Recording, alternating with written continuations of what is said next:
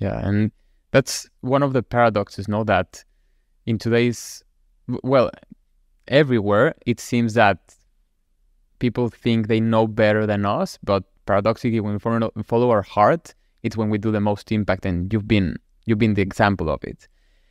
And Dr. Tyson, I wanted to ask you, you know, going back into the idea that we're made out of stardust, it's almost as if we're talking on a spiritual sense, no? That, the connection with everyone that we have, with everything, is just overwhelming. So have these insights, these profound insights, deepened your spirituality in any way? Have they connected you with something bigger?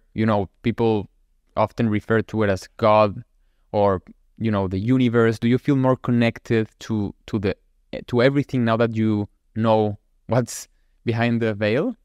Well, the word spirituality used in that way does not really have an agreed upon definition. There are many people today who would say, I'm spiritual, but not religious. Okay.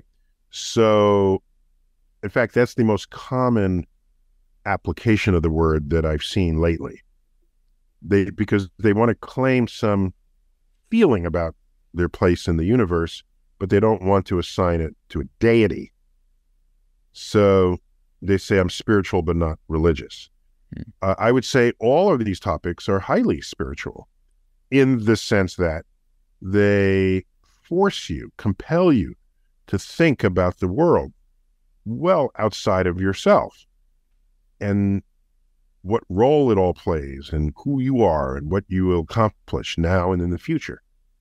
So I would say, yes, indeed it does, but it doesn't necessarily then say that there's an old man with a beard in the clouds handing us commandments about who we should sleep with, right? So no, it's nowhere near that, to the extent that we can define the term to mean just looking up with feeling.